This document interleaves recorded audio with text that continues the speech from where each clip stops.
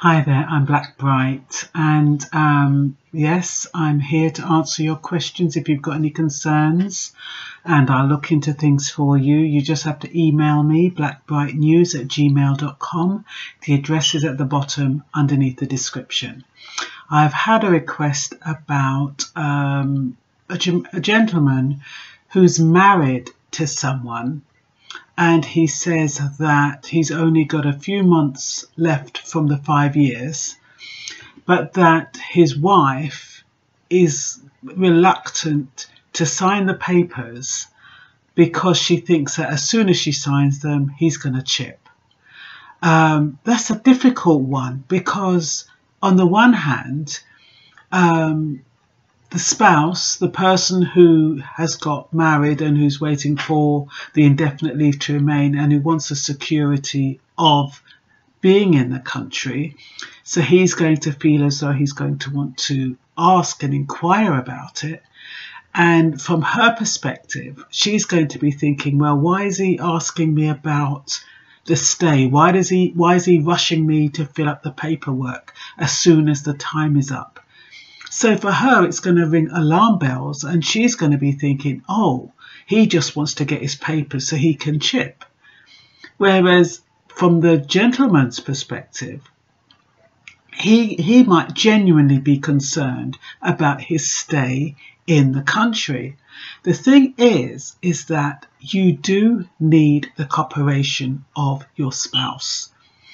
The reason why you've got your visa in the first place is based on that marriage. If that marriage breaks down or you haven't got the cooperation of your wife, that you're not going to be able to get through. There are a few stipulations about succeeding with the indefinite leave to remain on a spouse visa. That's the threshold of 18,600. I understand you earn more than that. There is the life in the UK test and the English test. Now, if you did the English test before, it's got a 2-year, it's valid for 2 years, and it expires after 2 years. So you have to do it again, unless the provider that you did the test under is still on the books at the Home Office. So you can check that out with the Home Office. That's www.gov.uk. They'll have a list of all the accredited providers for the test. So if the person you did the test with before is on that list, you won't have to do it again. So that's another important thing. Of course, you're going to need the bank statements for 6 months. You're going to need your pay slips for 6 months.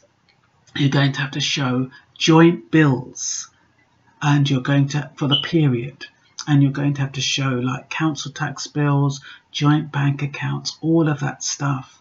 So if your spouse is reluctant to cooperate, that's going to put you in problems, and there's no point even submitting an application because you'll be wasting your money if you haven't got her cooperation and if you haven't got the proof that you are in a subsisting relationship. Now, you're saying that you've been in it for 5 years. You have to have that 5 years evidence, otherwise it's not going to work.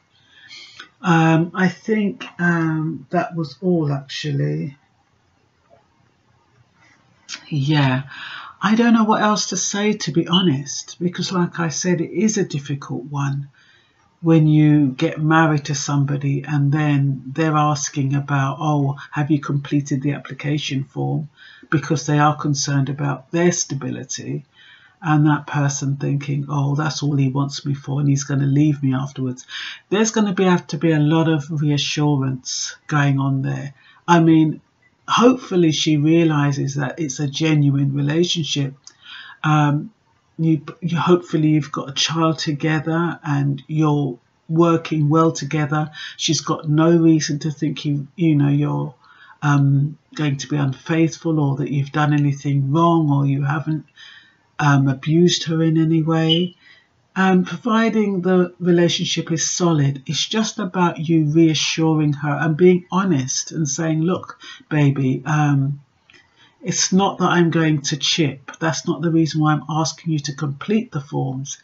It really is just because with what's going on in the country and with them deporting people, I'm genuinely concerned about my status in the country.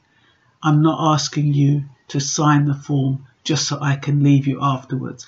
And you need to be sincere and genuine. You can't be using anybody in this time. We all need each other. We need to work together. Can't be thinking, you know, it's not a hustle thing anymore. It's not a situation, because I'll tell you something. Even if you decide to chip after you've got that 5 years stay, and you think you're okay, you're not okay. So there's no point in you thinking that after you've done your 5 years, you're going to be okay. You're going to get your indefinite leave to remain, because it can still be revoked if they find out that you've just been doing it just to get your stay. So it's not worth it. Just be genuine, be sincere, and I hope this has helped. Bye-bye.